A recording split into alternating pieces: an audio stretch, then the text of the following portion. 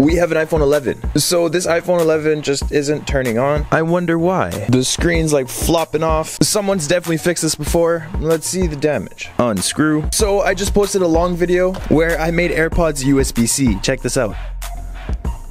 It's actually charging. I'll link that video in the comments. I'm trying to get this thing open, but it just won't budge. Open it up. All the screws are where it should be, and the seal was replaced. This issue with the frame separating from the screen is actually pretty common. You shouldn't bring your phone in a sauna or leave it in the sun for too long, because this can happen. If the frame does ever separate from the screen, get that replaced right away, because you'll end up with water damage. Let's fix it up. Unscrew. Transfer everything over to our new screen. That's done. Now let's add our new seal. Reprogram. If you're curious why we reprogram screens, it's to bring back True Tone. Get that crunch, and we're done. Good as new.